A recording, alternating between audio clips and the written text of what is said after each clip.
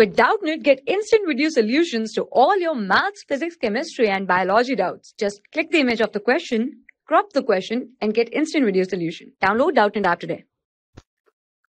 Hello, we are given with a question, and the question says that why is a small gap left behind the walls while mounting a girder for roofing? Explain, right? So in summer, what generally happens is the girder are made up of iron or steel. They are generally made up of steel. So it expands in summer, right? So for the expansion, we left the small gap behind the wall so that when it expands, it does not create a crack in the wall, right?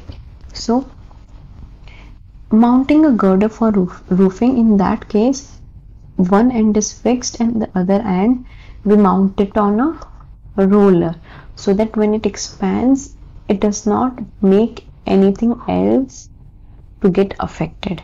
So it starts rolling on the roller, right? So this is why we leave some spaces behind the walls. Thank you. For class 6 to 12, IIT JEE and NEET level. Trusted by more than 5 crore students. Download Doubtnut app today.